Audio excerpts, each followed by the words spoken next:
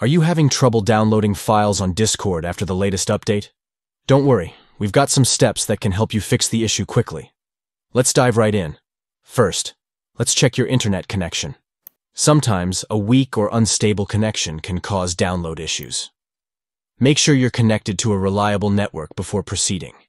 If your connection is good, try closing the Discord app completely and then reopening it. This simple action can often resolve minor glitches that may prevent files from downloading. Next, log out of your Discord desktop app and log back in.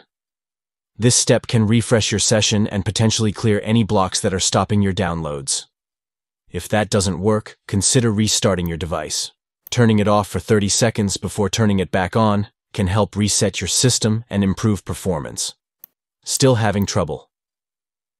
Try connecting to a different network, or if you're on a Wi-Fi connection, switch to mobile data if possible. Sometimes, network settings can interfere with file downloads, so changing your connection might do the trick. Lastly, if none of these steps work, don't hesitate to reach out to Discord support. They can provide specialized assistance and help you troubleshoot any ongoing issues. That's it.